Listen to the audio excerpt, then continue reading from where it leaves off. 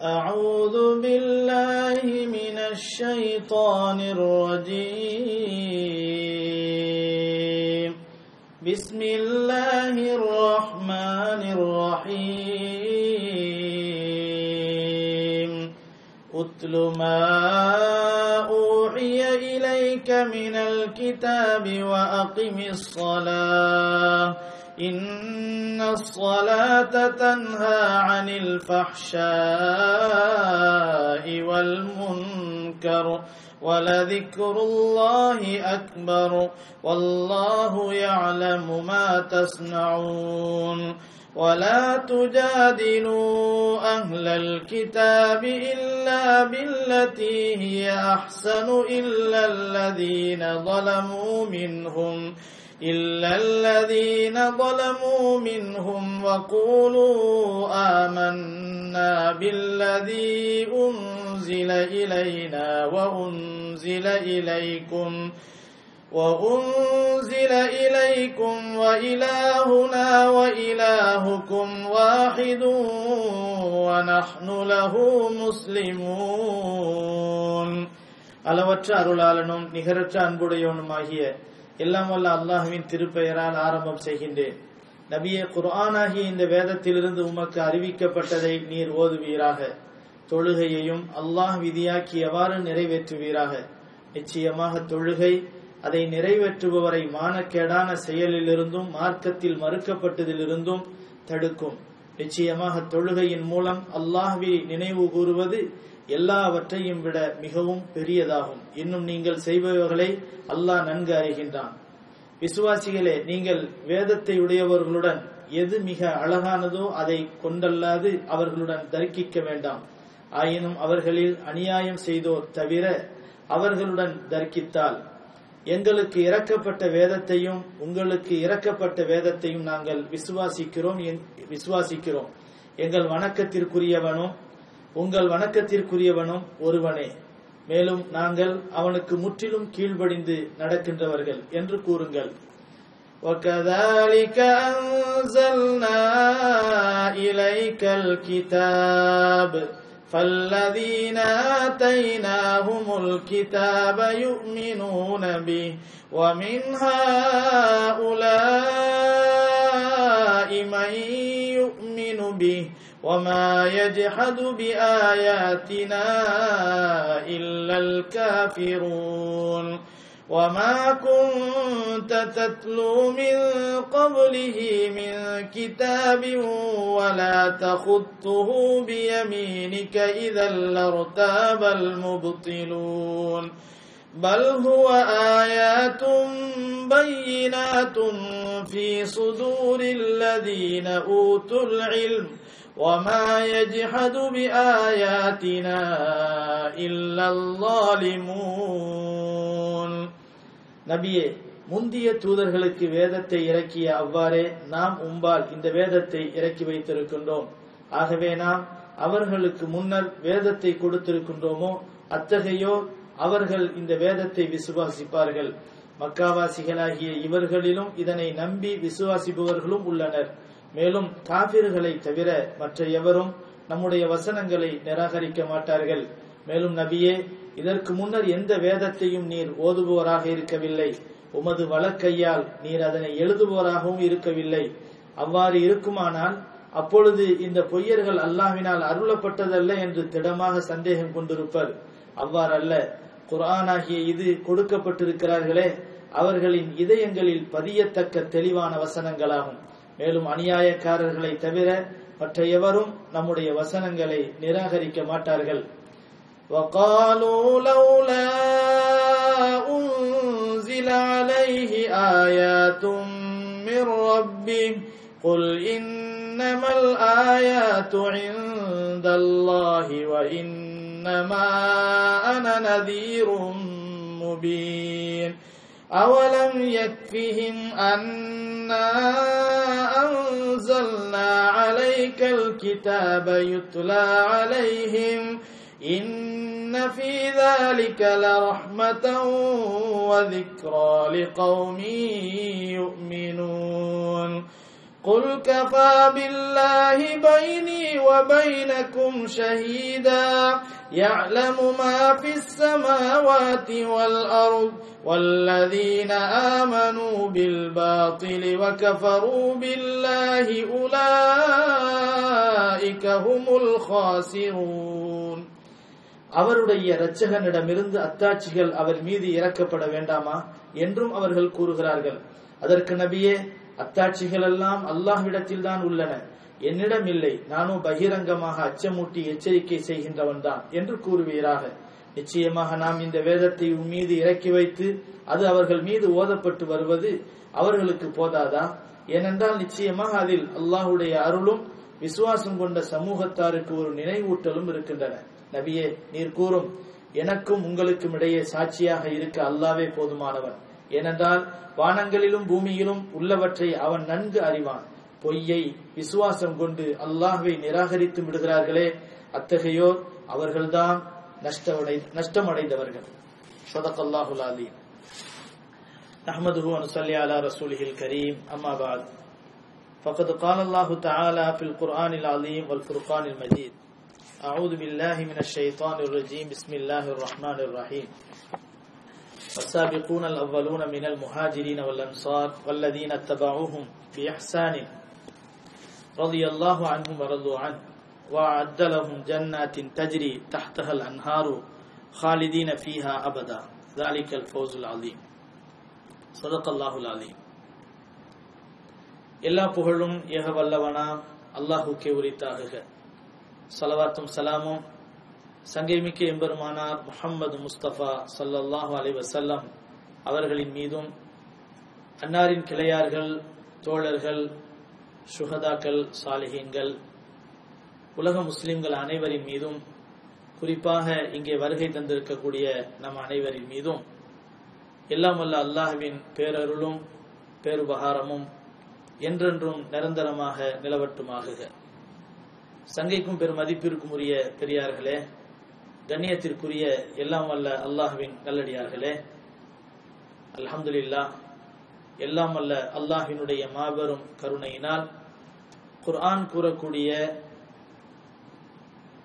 திருத்தூதர்கள் என்று சொல்லப்படக்கூடிய நபிமார்களுடைய 25 நபிமார்களுடைய வரலாறுகளை சொல்லி முடித்ததற்கு பிறகு கண்மணி நாயகம் ரசூலுல்லாஹி ஸல்லல்லாஹு அலைஹி வஸல்லம் அவர்களின் வரலாற்றையும், அன்னாரினுடைய மனைவி, மக்கள், குடும்பத்தினருடைய வரலாறுகளையும், அதன் பிறகு குலஃபாவுர் ராஷிதீன் என்று சொல்லப்படக்கூடிய நபி ஸல்லல்லாஹு அலைஹி வஸல்லம் அவர்களுடைய நேர்வழி பெற்ற ஜனாதிபதிகளாகிய 4 ஹலீஃபாக்களுடைய வரலாறுகளும், அதன் பிறகு கண்மணி நாயகம் ரசூலுல்லாஹி ஸல்லல்லாஹு அலைஹி வஸல்லம் உடைய புனிதமான நாவினால் சொர்க்கவாதிகள் என்று நன்மாராயம் கூறப்பட்ட அஷரத்துல் முபஷரா என்று சொல்லப்படக்கூடிய 10 சஹாபாக்களினுடைய வரலாறுகளையும் சொல்லி முடித்ததற்கு பிறகு இஸ்லாமிய மார்க்கத்தை ஆரம்பமாக ஏற்றுக்கொண்ட சஹாபா பெருமக்கள், சஹாபி பெண்மணிகளினுடைய வரலாறுகளை பற்றி இப்பொழுது நாம் பேசிக் கொண்டிருக்கின்றோம்.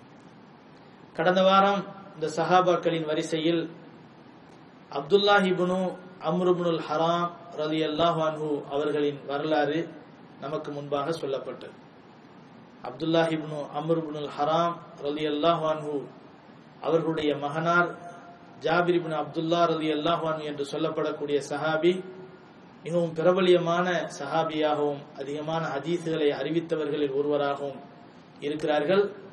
அவர்கள் விஷயத்திலே பலவிதமான அற்புதங்கள் நிகழ்ந்தது என்ற விஷயங்களை எல்லாம் கடந்த வாரம் நாம் பேசினோம். அப்துல்லாஹ் இப்னு அம்ர் இப்னுல் ஹராம் ரலியல்லாஹு அன்ஹு அவர்கள் இஸ்லாமிய மார்க்கத்தை ஏற்றுக்கொண்டதற்கு பிறகு மிகவும் நம்பத்தகுந்த ஒரு மனிதராக இருந்து மனிதர்களிடத்திலே வாங்கக்கூடிய அமானித பொருட்களை வாங்கி அதை கடனாக கொடுக்குமாறு அதாவது அனுமதி வாங்கி மக்களுக்கு தர்மம் செய்யக்கூடியவர்களாக இருந்தார்கள். எனவே இந்த நேரத்தில் அவர்களுடைய அந்த பேணுதல் அந்த மக்களை நம்ப வைத்தன.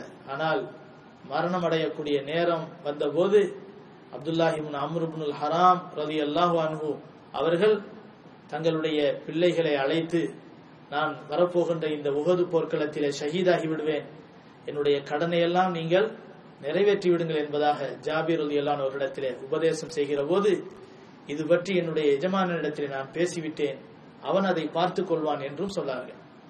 அவர்களுடைய தக்வா தவக்குல் எவ்வளவு ஆழமாக இருந்திருக்கிறது என்பதை இங்கே நாம் யோசிக்க வேண்டும். ஜாபிர் ரலியல்லாஹு அன்ஹு அவர்கள் ஒரு கணம் யோசித்தவர்களாக தம்முடைய தந்தையிடத்திலே கேட்டார்கள், உங்கள் எஜமானர் யார் என்று கேட்டார்கள். அவன்தான் என்னுடைய அல்லாஹ், அவன் என்னுடைய கடனை பார்த்துக் கொள்வான், நீ கவலைப்படாதே, ஆனால் வரக்கூடிய அந்த தொகைகளை வைத்து என்னுடைய கடன் முழுவதையும் நீ அடைத்துவிடு என்பதாக வசியத்து செய்துவிட்டு அதே போல அந்த போர்க்களத்திலே ஷஹாதத்தை அடைகிறார்கள். கண்ணியமானவர்களே, உஹது போர்க்களத்திலே ஷஹீதானவர்களில் முதல் ஷஹீத் இந்த அப்துல்லாஹி இப்னு அம்ர் இப்னுல் ஹராம் ரலியல்லாஹு அன்ஹு அவர்கள் தான். அவர்களுடைய தேட்டம், தியாகத்தின் உணர்வு எந்த அளவிற்கு ஆழமாக இருந்தது என்று சொன்னால், போர் நடப்பதற்கு ஒரு நாளைக்கு முன்பாகவே நான் இன்று இறந்து விடுவேன் என்று சொல்லக்கூடிய அளவுக்கு மிகவும் அதிலே உறுதியாக அல்லாஹ்வின் மீது நம்பிக்கை வைத்தவர்களாக இருந்தார்கள்.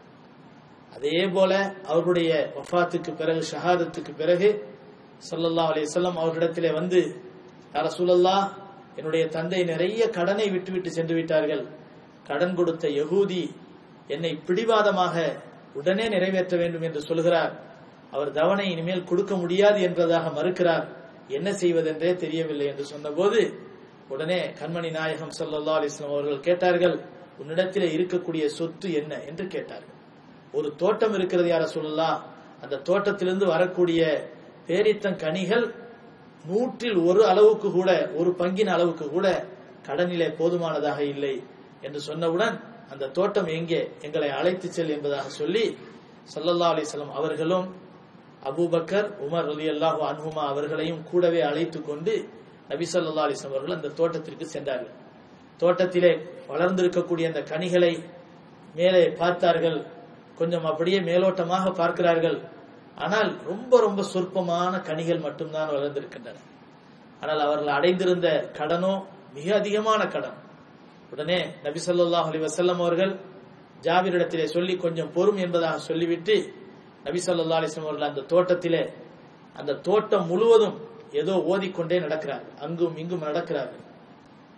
நடந்து முடிந்ததற்கு பிறகு ஸல்லல்லாஹு அலைஹி வஸல்லம் அவர்கள் ஜாபிரிடத்திலே சொன்னார்கள், ஜாபிரே, இருக்கக்கூடிய பழங்களை அறுவடை செய்யுங்கள், அதை கொண்டு கடனை அடைத்து முடித்து விடுங்கள் என்று சொன்னார்.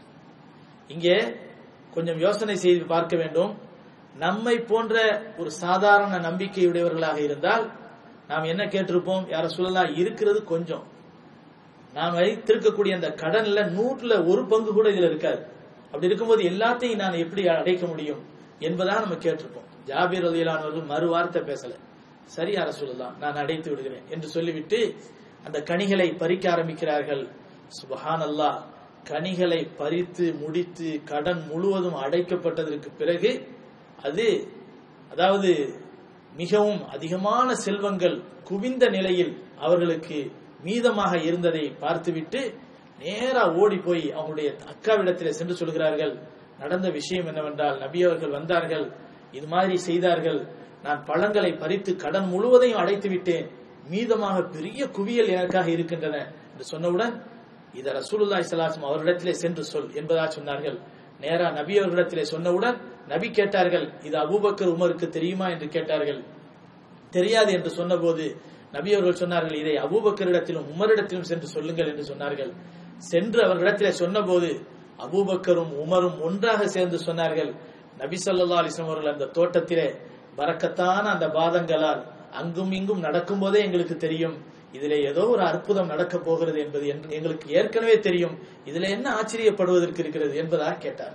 கண்ணியமானவர்களே, அல்லாஹுக்காக நாம் ஒரு அடி எடுத்து வைத்தால் அல்லாஹ் நம் பக்கம் ஓடி வருகிறான் என்பதனுடைய பொருள் இதுதான். நம்ம நடந்து போறது, அவன் ஓடி வர்றதெல்லாம் இங்க நோக்கம் இல்லை. அல்லாஹுடைய தீனுக்காக, அல்லாஹுடைய மார்க்கத்துக்காக தியாகம் செய்வதற்கு கொஞ்சம் நேரம் அவகாசத்தை நாம் கொடுத்து விடுவோம். ஏனால் அல்லாஹ் நமக்காக வேண்டி முழுவதுமே என்ன செய்து விடுகிறான், பொறுப்புகளை ஏற்றுக்கொள்கிறான் என்பது இதனுடைய பொருளாகும். அந்த அடிப்படையில் தான் அப்துல்லாஹி இப்னு அம்ர் இப்னுல் ஹராம் ரலியல்லாஹு அன்ஹு அவர்கள், என் எஜமானிடத்திலே நான் சொல்லிவிட்டேன், அவன் பார்த்துக் கொள்வான் என்று ஒரு உறுதி மிகுந்த தவக்குலோடு சொல்கிறார்களே, அந்த தவக்குலுடைய பிரதிபலிப்பை பார்த்தீர்களா? அந்த எஜமானன் செய்து கொடுத்த காரியத்தை பார்த்தீர்களா? நிச்சயமாக அந்த கடன் மட்டும் இல்லை என்று சொன்னால் ஜாபீர் ரலியல்லாஹு அன்ஹு அவர்களுக்கு அவ்வளவு பெரிய சொத்து கிடைச்சிருக்காது. இங்க அதான் யோசிக்கணும். கடன் அடைக்கிறது இங்க முக்கியமான விஷயம் இல்ல. கடன் அடைத்து முடித்ததற்கு பிறகு ஜாபிர் ரலியல்லாஹு அன்ஹுவுக்கு கிடைத்த அந்த பெரிய ஒரு சொத்து இருக்குது, அது அந்த கடன் இல்லை என்று சொன்னால் கிடைத்திருக்காது. கடன் இருக்க போய் தான் நபி அவர்கள் நடந்தார்கள். அந்த நபியவருடைய நடையின் காரணத்தினால் தான் அந்த பழங்கள் உதிர்ந்தன. அந்த பழங்களின் மூலமாக கடன் முழுவதும் அடைக்கப்பட்டு அது போக மீதம் உண்டான ஒரு பெரிய சொத்து ஜாபிர் ரலியல்லாஹு அன்ஹுவுக்கு மீதமாக கிடைத்ததற்கு காரணம் இந்த கடன் என்ற ஒன்று இருந்ததால் தான். அந்த கடனை பற்றி கவலையோடு அப்துல்லாஹ் இப்னு அம்ர் இப்னுல் ஹராம் ரலியல்லாஹு அன்ஹு அவர்கள் அல்லாஹ்விடத்திலே முறையிட்டதின் காரணத்தினால் தான் இவ்வளவு பெரிய சொத்து கிடைத்தது என்ற விஷயங்களை எல்லாம் கடந்த வாரம் நாம் சொல்லி காட்டினோம்.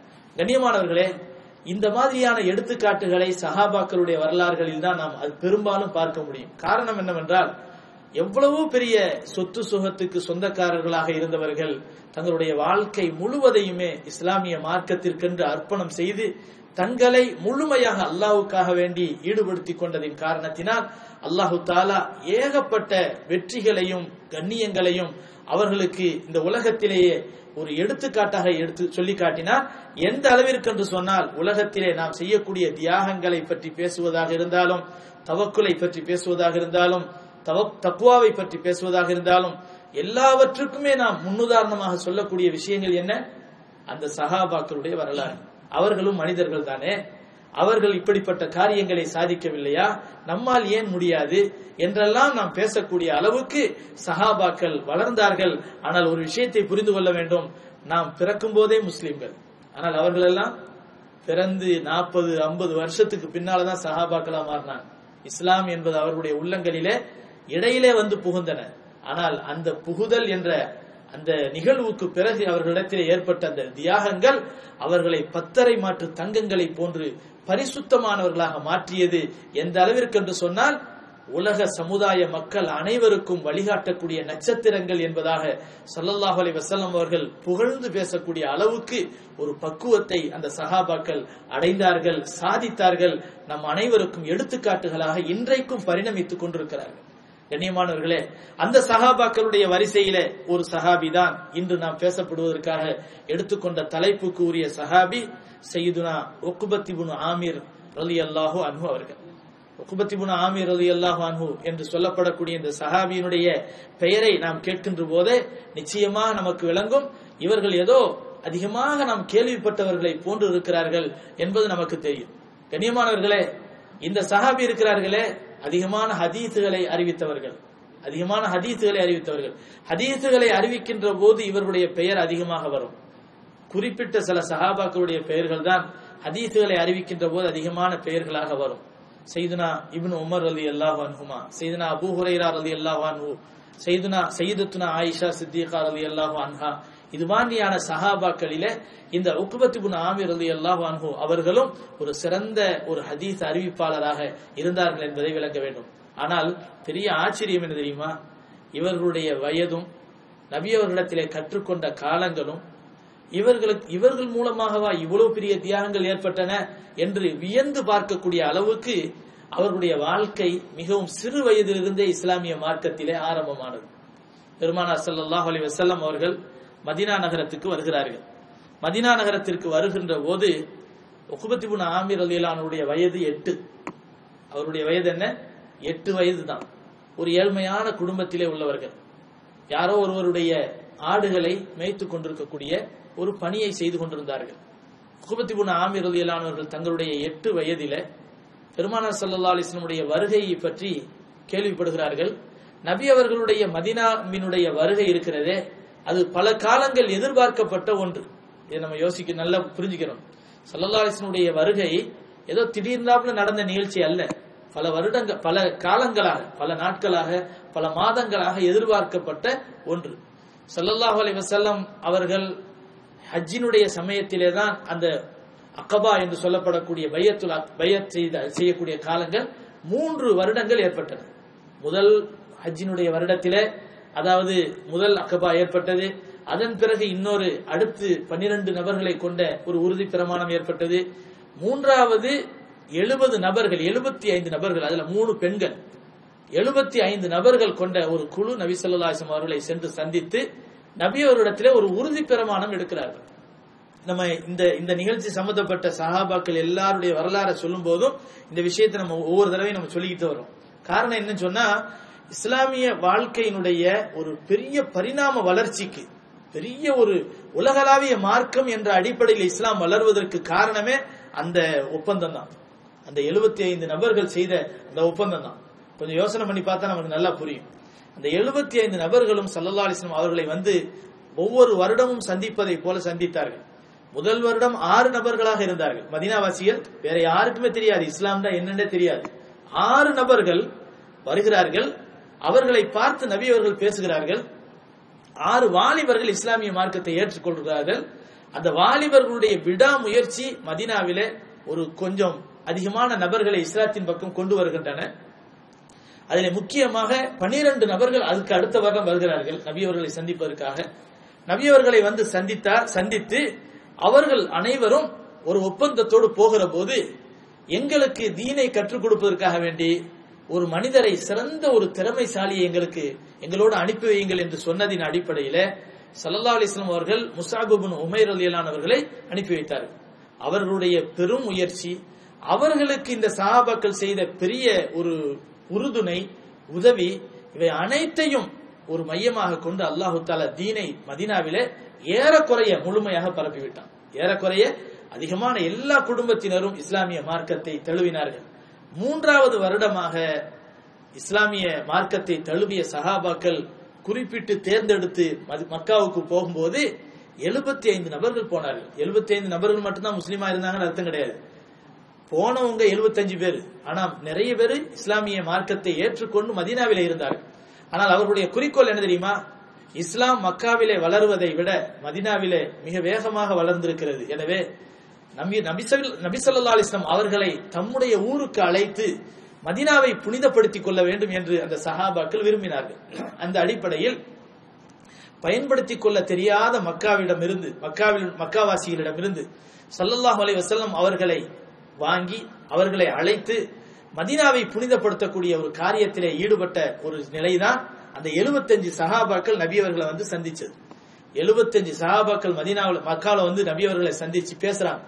அப்ப நபி அவர்களை ஏற்றுக்கொண்டு முஸ்லீம் ஆயிட்டாங்கிற தெளிவான ஒரு பேர் இல்லாதவர்கள் யாருன்னு சொன்னா அப்பாஸ் ரலியல்லாஹு தஆலா வந்து உள்ளுக்குள்ள இஸ்லாத்தை மறைச்சு வச்சிருந்தாங்களே தவிர வெளிப்படையில் என்ன செய்யல, முஸ்லீம் ஆகல.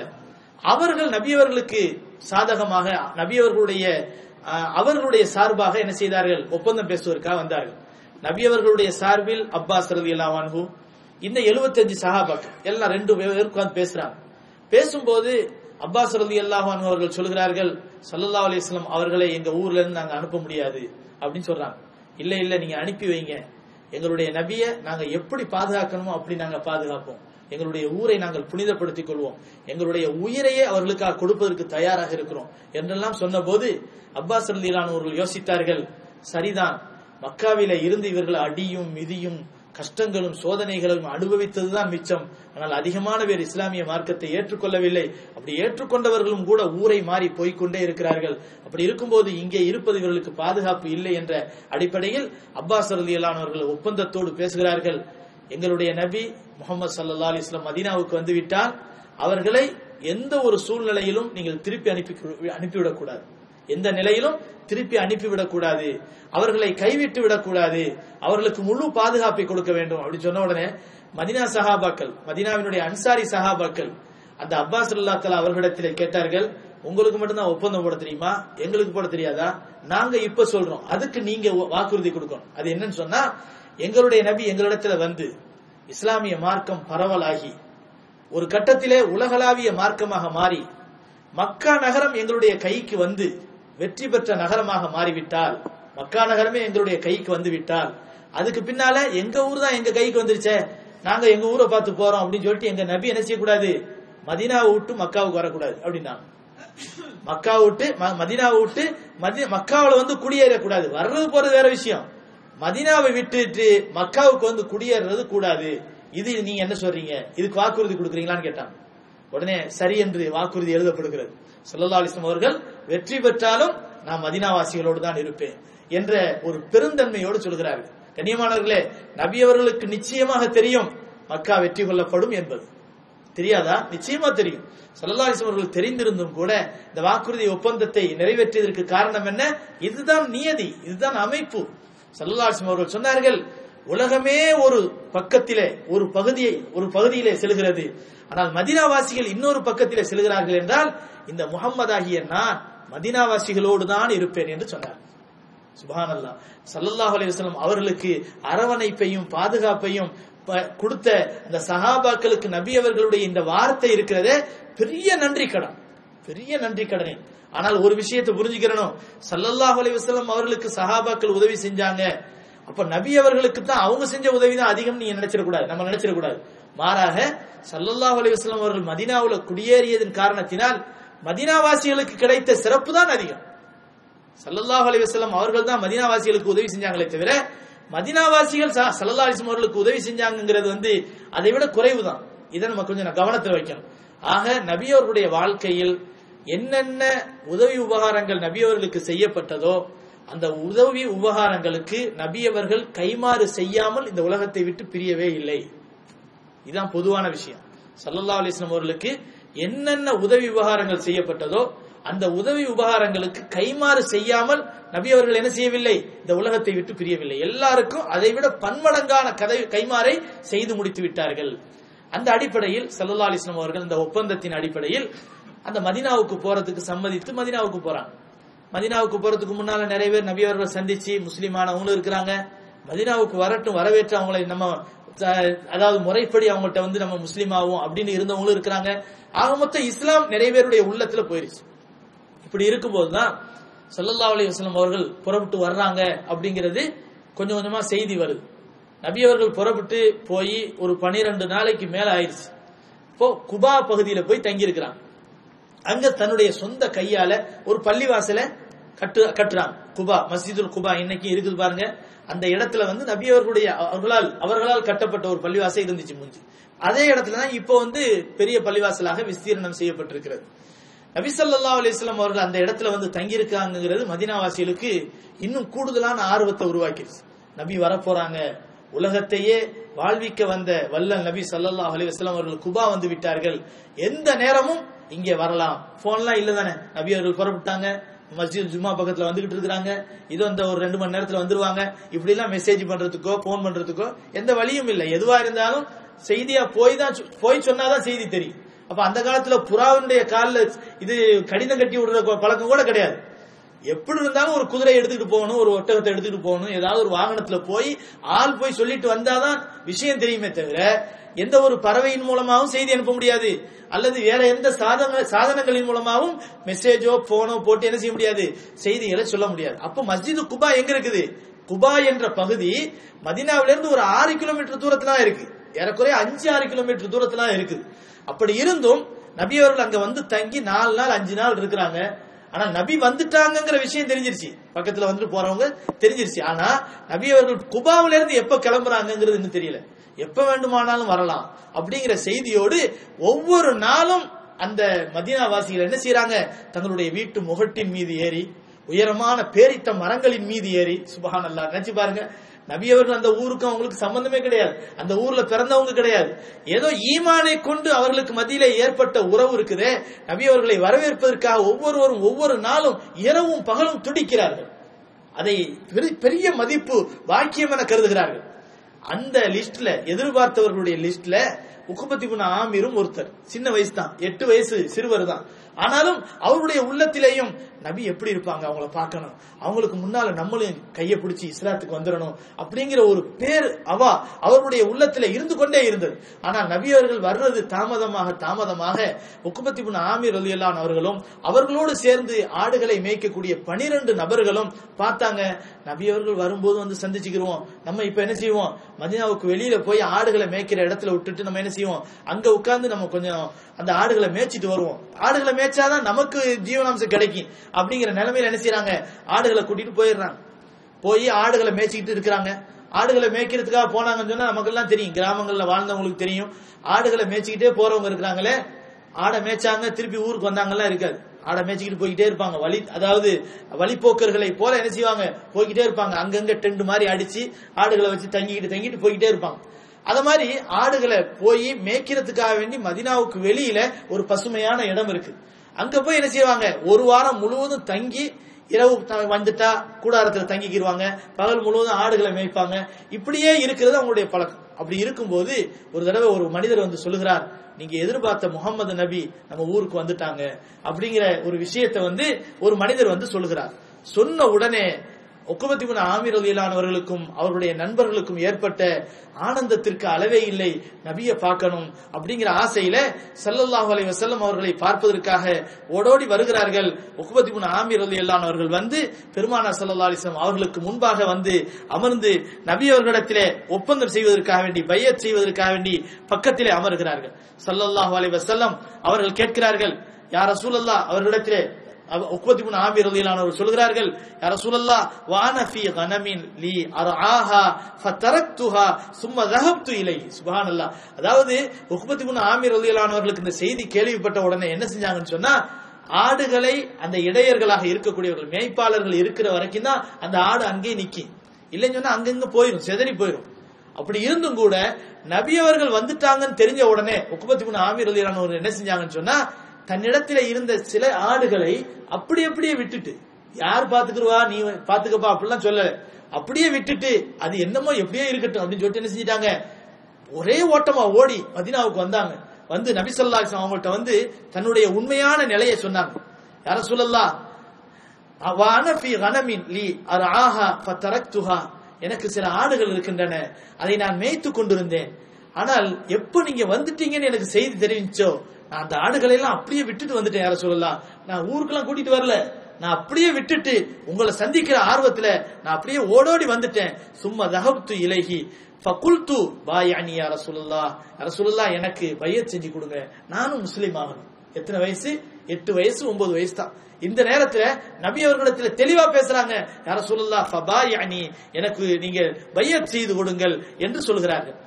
அப்போது பெருமானார் ஸல்லல்லாஹு அலைஹி வஸல்லம் அவர்கள் ஃபபாயனி அலல் ஹிஜ்ரா, பெருமானார் ஸல்லல்லாஹு அலைஹி வஸல்லம் அவர்கள் என்ன செய்கிறார்கள், ஹிஜ்ராவின் மீது பையத் செய்கிறார்கள். அப்போது கேட்டார்கள், நீ செய்யக்கூடிய இந்த பையத் இருக்கிறதே, இந்த பையத் பையாத்துல் பாதியா என்று சொல்லப்படக்கூடிய கிராமப்புறத்து அரபிகள் பையத் செய்யறாங்களே அந்த மாதிரி பையத்தா, அல்லது பையத்துல் ஹிஜ்ராவா, ஹிஜ்ரத்துக்காக வேண்டி வந்து எல்லாத்தையும் அர்ப்பணம் செய்துட்டு இஸ்லாத்துக்காக வேண்டி தன்னை அர்ப்பணித்தவர்களாக ஹிஜ்ரத் பண்ணுகிறார்களே அந்த ஹிஜ்ரத்தா என்று நபி அவர்கள் கேட்டார். கண்ணியமானவர்களே, சூரா அல் ஹுஜராத் என்ற அத்தியாயத்தில் அல்லாஹு தாலா முஸ்லிமா தன்னை காட்டிக் கொள்ளக்கூடிய சில கிராமப்புறத்து அரபிகளை பற்றி சொல்லுகிற போது, காலத்தில் ஆராபு ஆமன்னா, அந்த கிராமப்புறத்து அரபுகள் சில பேர் வருகிறார்கள் நபி அவரிடத்தில் வந்து, ஆமன்னா நாங்கள் ஈமான் கொண்டோம் என்று சொல்கிறார்கள். நபியே நீங்கள் சொல்லுங்கள் அந்த மனிதத்திலே, குல்லம் துமினு, நீங்க ஈமான் கொள்ளல, நீங்க ஈமான் கொள்ளல, நீங்க வாய் தான் சொல்லுதே தவிர நாங்க ஈமான் கொண்டோம் நீங்க வாய் தான் சொல்லுதே தவிர நீங்க ஒருபோதும் என்ன செய்யல, ஈமான் கொள்ளல. வலாக்கின் கூலு அஸ்லம்னா, அஸ்லம்னா என்று சொல்லுங்க. ஆமன்னா என்று சொன்னது சரிதான், ஆனா விசுவாசம் வந்து உள்ளத்துல மறைஞ்சி இருக்கிறது. அஸ்லம்னா என்று சொன்னால் ஈமானுடன் கூடிய அமலும் இருக்கா இல்லையான்னு பார்க்கணும். அப்ப இஸ்லாம் நம்முடைய உள்ளத்துல வரணும். பணிதல், அல்லாஹுக்கு வழிபடுதல் என்பது நிச்சயமா வந்தால்தான் ஈமான் பூரணத்துவம் கிடைக்கும். அல்லாஹ் தஆலா சொல்லி காட்டுகிறான், வலாக்கின் கூலு அஸ்லம்னா வலம்மா யதுகுலில் ஈமானு ஃபீ குலூபிக்கும், உங்களுடைய உள்ளங்கள்ல ஈமான் என்ன செய்யல, உள்ள நுழையல. எப்போ வந்து வழிபாடு வருதோ அப்பதான் ஈமான் உள்ள நுழையும். நீங்க மேலோட்டமா தான் என்ன செஞ்சிருக்கீங்க, ஆமன்னான்னு சொல்லிருக்கீங்களே தவிர நீங்க வந்து வெளிப்படையில வந்து ஈமானை ஏற்றுக்கொள்ளக்கூடியவர்களாக இருக்கவில்லை. உள்ரங்கத்துல ஈமான் என்பது உங்களுடைய உள்ளங்கள்ல புகவில்லை என்பதாக அல்லாஹ் தஆலா சொல்லி காட்டுகிறானே. நபி அவர்கள் உக்பத் இப்னு ஆமிர் அவர்களை பார்த்து இதைத்தான் கேட்டார்கள். உக்பத் இப்னு ஆமிரே, உங்களுடைய பெயர் என்ன அப்படின்னு முதல்ல கேட்கிறான். நான் என்னுடைய பெயர் உக்பா என்று சொன்னவுடன் ஸல்லல்லாஹு அலைஹி வஸல்லம் அவர்கள் சொன்னார்கள், நீங்க இப்ப என்னிடத்திலே செய்யக்கூடிய பையத்துல் பாதியாவா அல்லது பையத்துல் ஹிஜ்ராவான்னு கேட்டாங்க. யா ரசூலல்லாஹ், பையத்துல் பாதியாண்டா என்ன, பையத்துல் ஹிஜ்ராண்டா என்ன அப்படின்னு கேட்கிறாங்க. ஸல்லல்லாஹு அலைஹி வஸல்லம் சொன்னார்கள், பையத்துல் பாதியா என்று சொன்னால் ஏதோ பேருக்காக வேண்டி, ஹிஜ்ரத்துக்காக வேண்டி, பேருக்காக வேண்டி பையத் செய்யறது. நான் ஈமான் கொண்டேன், எல்லாரும் போறாங்க, ஊரே சேர்ந்து போகுது, நம்மளும் போய் ஒரு ஒப்பந்தம் பண்ணி வைப்போம், பின்னால உதவும் அப்படிங்கிற மாதிரி என்ன செய்யறது, அப்படி ஒரு இது பையத் செஞ்சு வைக்கிறது. அந்த மாதிரி ஊர் மக்கள்லாம் ஒரு பக்கம் போறதுனால வந்து நீ வந்து பையத் செய்யறியா, அல்லது உண்மையிலேயே ஹிஜ்ரத் என்ற அடிப்படையில் தன்னுடைய சொத்து சுகம் உயிர் பொருள் அனைத்தையும் அல்லாஹ்வுக்காக அர்ப்பணம் செய்து ஹிஜ்ரத் செய்து வந்தார்களே அவர்களைப் போல உறுதியான பையத் செய்கிறாயா என்று கேட்டார். உடனே நபி ஸல்லல்லாஹு அலைஹி வஸல்லம் அவர்களிடத்திலே அந்த சிறு பிள்ளை 8 வயது சிறுவர் பெருமானார் ஸல்லல்லாஹு அலைஹி வஸல்லம் அவர்களிடத்திலே சொன்னார்கள், பையத்துல் ஹிஜ்ரா யா ரசூலுல்லாஹ், யா ரசூலுல்லாஹ் பையத்துல் ஹிஜ்ரா எனக்கு செய்யுங்கள் என்று சொன்னார்கள். உடனே ஸல்லல்லாஹு அலைஹி வஸல்லம் அவர்கள் கையிலே பையத் செஞ்சு கொடுத்தார்கள். பையத்துல் ஹிஜ்ராவை அவர்களுக்கு செஞ்சு கொடுத்தார்கள். கண்ணியமானவர்களே, பெருமானார் ஸல்லல்லாஹு அலைஹி வஸல்லம் அவர்களிடத்திலே பையத் செய்துவிட்டு என்ன செய்கிறார்கள்? போகிறார்கள். தன்னுடைய அந்த 12 நண்பர்களோடு உட்கார்ந்து பேசுறாங்க. நம்ம தொழிலே ஆடு மேய்க்கிறதா, இதை விட்டுட்டு நம்ம போயிட்டோம் சொன்னா நமக்கு என்ன செய்யாது, நம்ம சாப்பாடு ஒண்ணு கிடைக்காது. அதனால நம்ம 12 பேரும் எப்படியும் ஆடு மேய்ச்சி தான் ஆகணும். ஆனா நபி அவர்கள் வந்திருக்கிறாங்க, அவர்களுடைய சபையில போய் நல்ல விஷயத்தை தெரிஞ்சுக்கிட்டாதான் நம்ம ஏற்றுக்கொண்ட இஸ்லாத்தை என்ன செய்ய முடியும், அதை நடைமுறைப்படுத்த முடியும், அதை செயல்படுத்த முடியும். அப்படி இல்லாம போய் ஈமான் கொண்டாச்சு, பையத் செஞ்சாச்சு, ஆடுகளை மேய்ச்சிட்டு உட்கார்ந்து இருக்கிறோம் அப்படின்னு சொன்னா முடிஞ்சு போச்சு. இப்படிதான் நிறைய பேர் இப்படித்தானே இப்ப இருக்கிறோம். நம்ம பொதுவா சொல்லுவாங்க, பொதுவா ஹஜ்ஜி செஞ்சு முடிச்சதுக்கு பின்னால பாத்துக்குருவாங்க, 5 வக்து தொழுகிறது, கொள்றது, ஜக்காத்து கொடுக்கறது எல்லாம். இப்போலாம் இதை செய்ய முடியாது அப்படிங்கிற மாதிரி என்ன செய்வாங்க, அதுக்கு ஒரு நிர்ணயம் வைப்பாங்க. ஹஜ்ஜை முடிச்சுட்டு வருவாரு, அதுக்கப்புறம் என்ன செஞ்சிடும், அதுவும் சாதாரணமா போயிடும். அதுக்கப்புறம் அதே மாதிரி தாடியை வலிப்பாரு, அதுக்கப்புறம் அதே மாதிரி தொழுகையை விட்டுட்டு போவாரு. அப்போ அது ஒரு அமல், இது ஒரு அமல், முடிஞ்சு போச்சு அப்படிங்கிற மாதிரி ஒரு நிலையில இருக்கிறாங்க பாருங்க. அப்படிலாம் இல்ல சஹாபாக்கள் ஒரு விஷயத்துல இறங்குனாங்கன்னு சொன்னா அதுக்காக வேண்டி முழுக்க முழுக்க என்ன செய்தாங்க, தன்னுடைய உயிரையை அர்ப்பணம் செய்யக்கூடிய அளவுக்கு வந்தார்கள். சிறு பிள்ளைகளாக இருந்தும் கூட அந்த 12 நபர்கள் இஸ்லாமிய மார்க்கத்துக்காக வேண்டி காட்டுல உட்கார்ந்து மசூரா பண்றாங்க. என்ன சொல்றாங்கன்னு சொன்னா, நம்ம 12 பேரும் ஆடு மேய்ச்சாதான் நமக்கு சாப்பாடு கிடைக்கும். இந்த நேரத்துல நம்ம நபி அவர்களுடைய சபையை புறக்கணித்து இருக்கவும் முடியாது, ஆடுகளை மேய்க்காம இருக்க முடியாது. அதனால நம்ம என்ன செய்யணும், நபி அவருடைய சபைக்கு போனாதான் நம்முடைய உள்ளத்துல அந்த ஈமான் இன்னும் கொஞ்சம் என்ன செய்யப்படும், இந்த ஒளி கொஞ்சம் வேகமா அதிகப்பட ஆரம்பிக்கும். அது இருக்கக்கூடிய ஒளி அப்படியே இருந்துச்சு, நம்ம பாட்டுக்கு ஆடு மேய்ச்சிக்கிட்டு இருந்தோம் சொன்னா அது கொஞ்சம் கொஞ்சமா மங்கி போயிடும். அதனால நம்ம ஒரு ஒப்பந்தத்துக்கு வருவோம். ஒவ்வொரு நாளும் ஒரு ஆளு நபி அவர்களுடைய சபையில போய் பாடம் கேட்கிறது. ஸல்லல்லாஹு அலைஹி வஸல்லம் அவர்கள் என்ன சொல்றாங்களோ அந்த பாடங்களை எல்லாம் என்ன செய்யறது, ஒவ்வொரு நாளும் ஒவ்வொரு நபர் என்ற கணக்கில என்ன செய்யணும், ஒரு ஆளு அன்னைக்கு போறாருன்னு சொன்னா அவருடைய ஆடை மத்த 12 பேர் பாத்துக்கிறது. அடுத்த நாள் இன்னொருத்தர் போவார், அவர் போய் அங்க பாடத்தை கேட்டு வருவார், அவருடைய ஆடை மத்தவங்க எல்லாம் பாத்துக்கிறது. பாடம் கேட்க போறாரு பாருங்க, அவர் பாடத்தை கேட்டு குறிச்சு வச்சு கரெக்டா இங்க உள்ள 12 பேருக்கு பாடம் நடத்தணும். நபி அவர்களுடைய வாழ்க்கையில என்னென்ன நடந்துச்சு, நபி அவர்கள் என்ன சொன்னாங்க, அவர்களுக்கு இன்னைக்கு இறக்கப்பட்ட ஆயத்து என்ன சட்டம் வந்திருக்கு, தொழுகை கடமையானது, தொழுகை எப்படி தொழுவணுங்கிற விஷயம், அதாவது நோன்பு வைக்கிற விஷயம், இது எல்லாம் என்னென்ன சொல்லப்படுதோ எல்லாத்தையும் இங்க பாடமா நடத்தணும். அப்படிங்கிற மாதிரி தங்களுக்குள் ஒப்பந்தம் செய்து கொண்டு என்ன செய்கிறார்கள், அவர்கள் தங்களுடைய அந்த அன்றாட பணியை அமைச்சுக்கிறாங்க. சின்ன பிள்ளைகளாக இருந்தாலும் ஓதுறதுக்கு படிக்கிறதுக்கு சரியான ஒரு அவகாசம் இல்லை அப்படிங்கிற ஒரு சூழ்நிலையிலும் கூட ஒரு அழகான ஒரு வரையறையை உருவாக்கி கொண்டு 12 பேர்ல ஒருத்தர் போய் பாடம் கேட்கிறது, மற்றவங்க எல்லாம் ஆட்ட பாத்துக்கிறது. அடுத்த நாள் அவருக்கு உட்கார்ந்துருவாரு, அடுத்து இன்னொருத்தர் என்ன செய்வாரு, பாடத்துக்கு போவாரு. ஆக நபியவர்களுடைய சபையில உட்கார்ந்த பெரும் பாக்கியம் 12 பேருக்கும் கிடைச்சு போயிடும். அப்போ ஒவ்வொருத்தரும் போய் பாடம் கேட்கிற ஒரு பாக்கியம் கிடைச்சு போயிடும் அப்படிங்கிற ஒரு ஒப்பந்தத்தின் அடிப்படையில பாடத்தை கேட்கிறாங்க. ஆனா உக்குபத் இப்னு ஆமிர் ரலியல்லாஹு கொஞ்சமாவது அது கொஞ்ச நாள் தான் போகுது, அது ஒரு வாரம் 2 வாரம் தான் போகுது. அவங்க மனசெல்லாம் என்னது எப்படி இருக்குன்னு சொன்னா, என்ன 12 நபர் முடிகிறதுக்கு 12 நாள் ஆகுது, அப்ப அது வரைக்கும் நபி அவர்களை பார்க்காம இருக்கிறதா, நபி அவருடைய சபையில போய் உட்காராம இருக்கிறதா அப்படிங்கிற அந்த சின்ன வயசுலயும் கூட நபி அவர்களை பார்க்கணும், நபி அவருடைய வாயால அந்த விஷயத்தை கேட்கணும். இன்னைக்கு அப்படித்தானே போச்சு, பயான் தான் வந்துருது. யார்கிட்டயாவது என்னங்க பயானுக்கே வரக்கானு கேட்டா அது கரெக்டா வந்துருதுங்க பயான், அதனாலயே கூட்டம் குறைஞ்சு போச்சு. இப்ப நம்ம யோசனை பண்ணிட்டு இருக்கோம் பயான் அனுப்பவே கூடாது அப்படிங்கிற மாதிரி.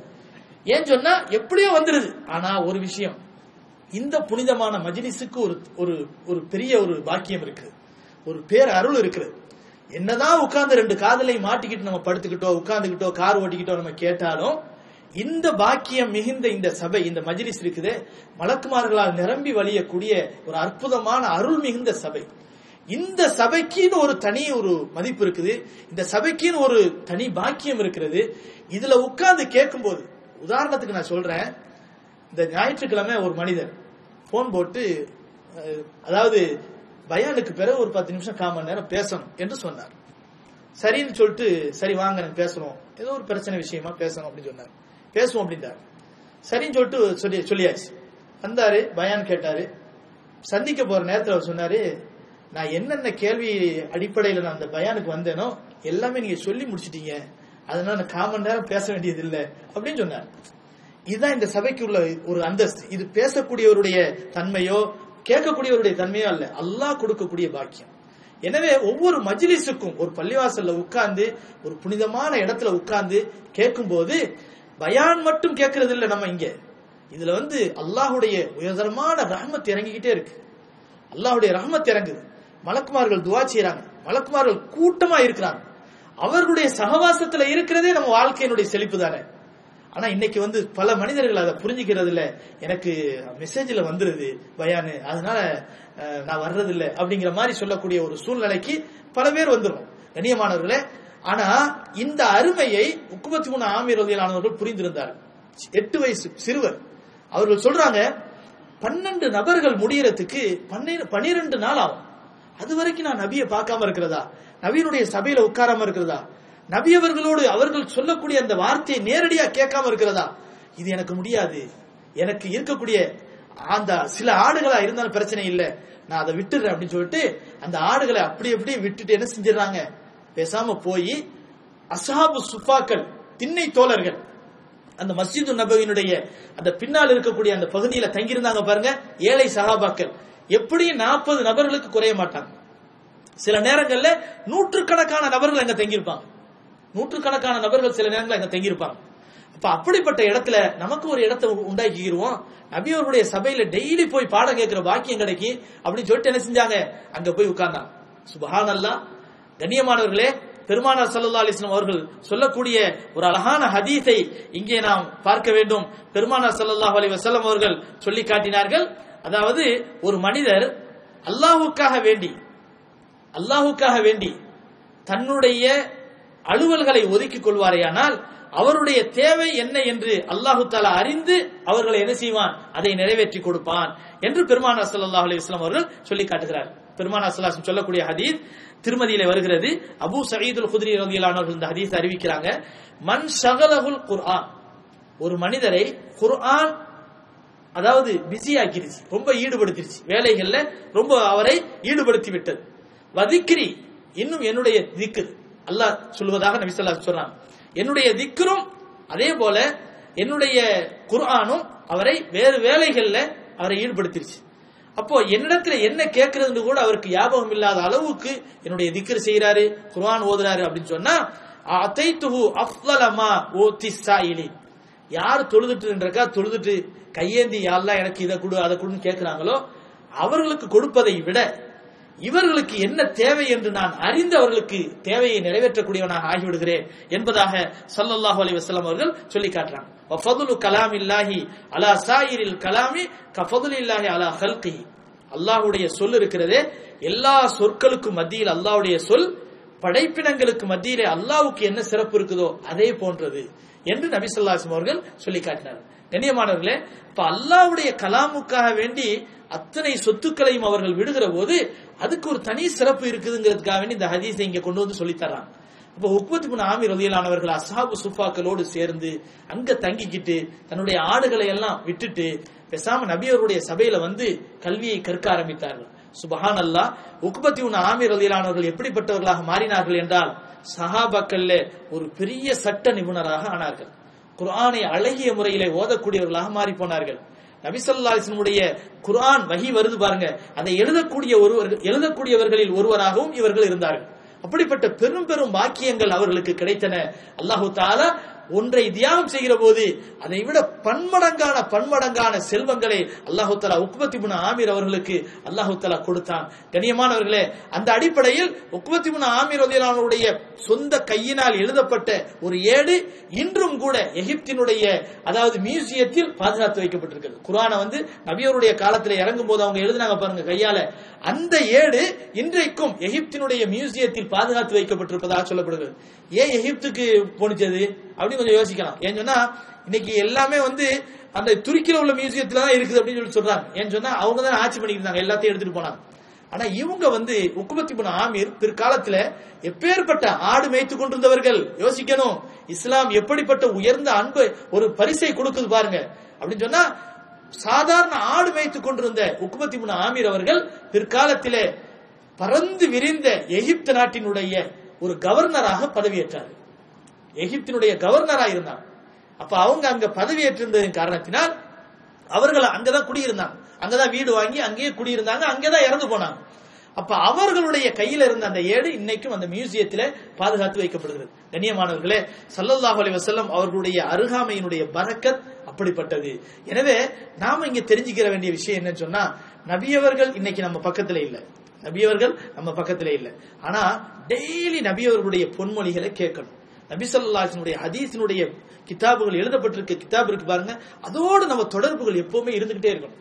குறைஞ்சபட்சம் குர்ஆன்ல இருந்து ஓதவே முடியலையா, ஒரு ஜுஸாவது ஓதணும். ஓத முடியலையா, ஒரு பக்கமாவது ஓதணும். ஒரு பக்கமாவது என்ன செய்யணும், ஓதி அதனுடைய மொழிபெயர்ப்பு தெரிகிறது. அதே போல அடுத்து ஹதீஸை எடுத்து ஒரு பக்கமாவது படிக்கிறது. அப்போ அல்லாஹ்வும் நம்ம பக்கத்துல இருப்பான், ரசூலும் நம்ம பக்கத்துல இருப்பாங்க. அப்ப இப்படிப்பட்ட வாழ்க்கை எப்படி சுபிட்சமா இருக்கும்? கொஞ்சம் யோசனை பண்ணி பாருங்க, எவ்வளவு அற்புதமா இருக்கும். இந்த தொடர்பு நம்ம கூட இருந்துகிட்டே இருந்தா நம்ம வாழ்க்கை சோபனமாக இருக்கும், சிறப்பாக இருக்கும், சுபிட்சமாக இருக்கும். இது நம்மோடு இருந்து விடக்கூடாது, நம்மோடு போய்விடக்கூடாது. இதை குறைஞ்சபட்சம் நம்ம என்ன செய்யலாம், நம்ம குடும்பத்தாரை எல்லாம் ஒரு காமன் நேரம் உட்கார வச்சு குர்ஆன்ல ஒரு பக்கத்தை இன்னைக்கு நான் ஓதுறேன், அடுத்த நாள் நீ ஓது, அதுக்கு அடுத்த நாள் நீ ஓது, இப்படி ஒவ்வொரு மனைவி, மக்கள், பிள்ளைகள், பேரன் பேத்தி எல்லாரையும் ஒன்னா உட்கார வச்சு இப்படி ஒரு காமன் நேரம் குர்ஆனுடைய விஷயத்தை பேசுறது, ஹதீஸினுடைய விஷயத்தை பேசுறது. இப்படி பேசும்போது அல்லாஹ் ஜல்ல ஷானஹு தஆலா ஸல்லல்லாஹு அலைஹி வஸல்லம் வார்த்தையை கொண்டு என்ன பரக்கத்தை இறக்குனானோ அந்த பரக்கத்தை அந்த வீட்லயும் இறக்க ஆரம்பிச்சிடும். ஒவ்வொரு வீடும் பள்ளிவாசல்களை போல பரிணமிக்க ஆரம்பித்து விடும். அதுதான் நம்மளுடைய முக்கியமான நோக்கம். உக்பத் இப்னு ஆமீர் ரலியல்லாஹு அன்ஹு அவர்கள் நபி அவர்களுடைய அந்த சபையில அமர்ந்ததின் காரணத்தினால் பிற்காலத்திலே பெரும் வீரராக மாறி போனார்கள். உஹது போர்க்களத்தில் ஸல்லல்லாஹு அலைஹி வஸல்லம் அவர்களோடு கலந்துக்கிட்டாங்க.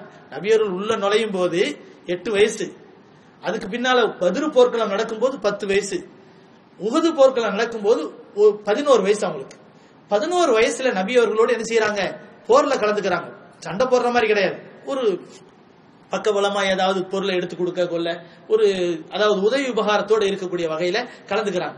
அதுக்கப்புறம் ஒவ்வொரு போரிலும் உக்பத் இப்னு ஆமீர் ரலியல்லாஹு அன்ஹு அவர்கள் கலந்து கொள்கிறார்கள். கண்ணியமானவர்களே, ஸல்லல்லாஹு அலைஹி வஸல்லம் அவர்களோடு இணை பிரியாதவர்களாக இருந்தது மட்டுமல்ல, நபி அவர்களுடைய சபையிலே சொல்லப்படக்கூடிய ஒவ்வொரு விஷயத்தையும் கேட்டு எழுதக்கூடியவர்களாகவும் உக்பத் இப்னு ஆமீர் ரலியல்லாஹு அன்ஹு அவர்கள் இருந்தார்கள்.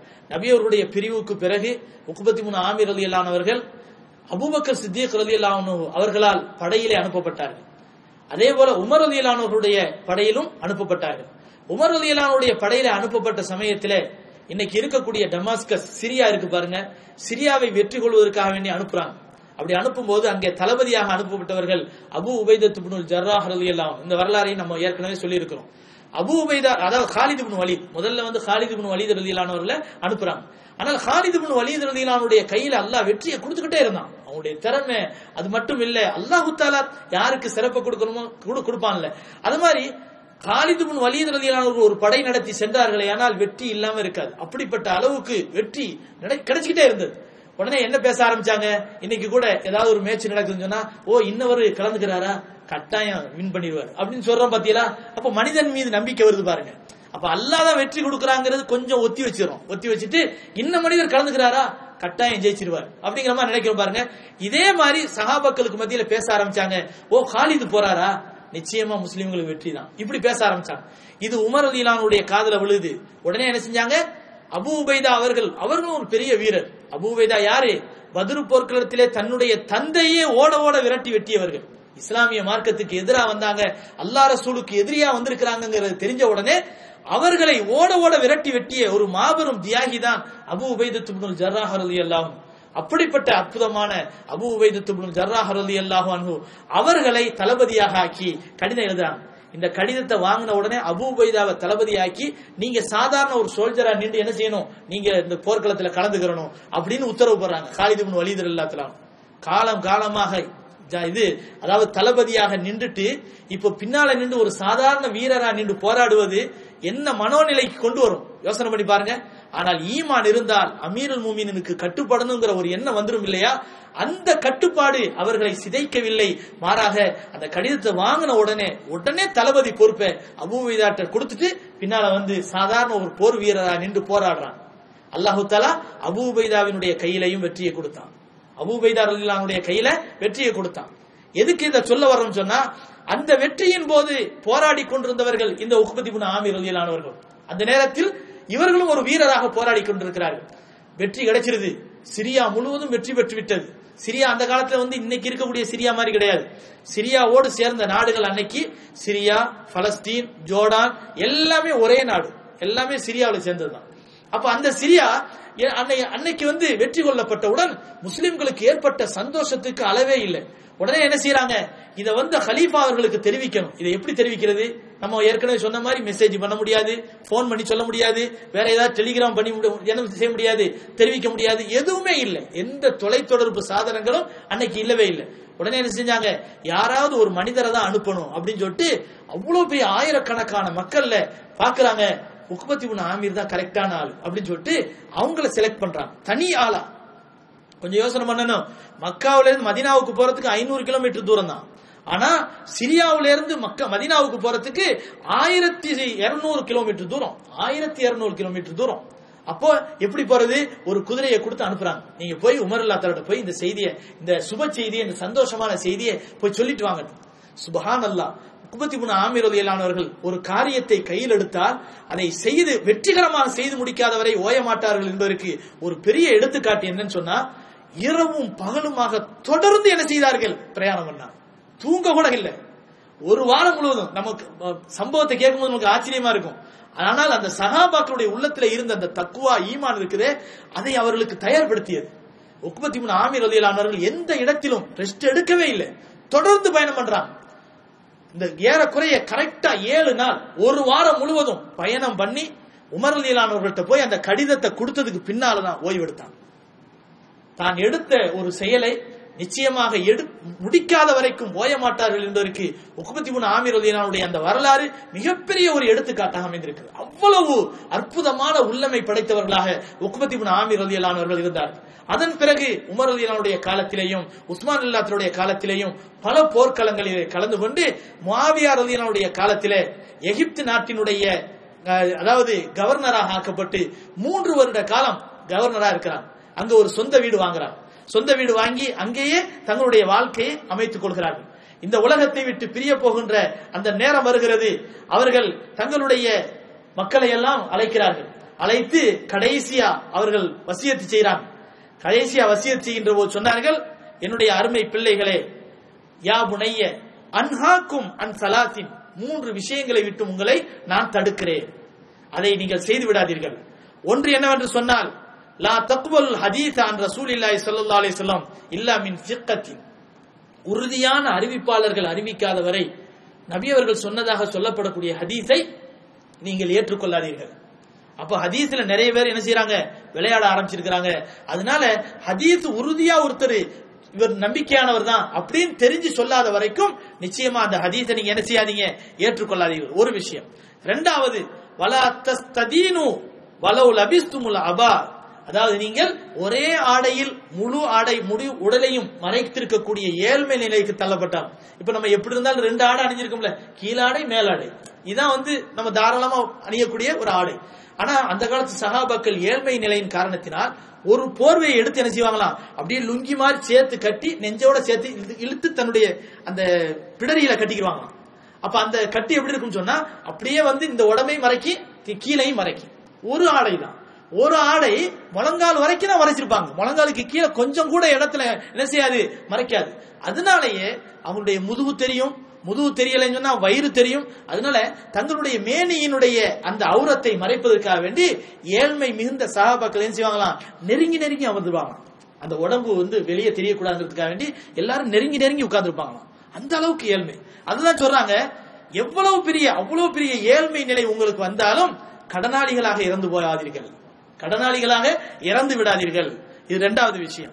3வது விஷயம் என்னன்னு சொன்னா, வலா தக்துபு ஷிஅரன், பாடல்களை எழுதி வைக்காதீர்கள். பாடல்களை உங்களுடைய பதிவு புத்தகங்களிலே எழுதி வைக்காதீர்கள்.